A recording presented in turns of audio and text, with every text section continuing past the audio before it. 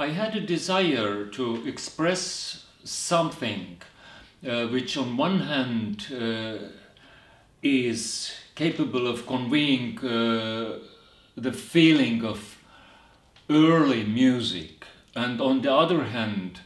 I wanted to be it in clearly a progressive rock music frames, so that the sounds of the powerful electric instruments and drum set and distorted guitar, bass, etc., the combination with flutes and these old recorders could form an entity which existed only in my head. So of course I had some influences by other progressive rock groups, but especially this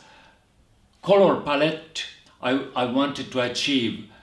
This was the reason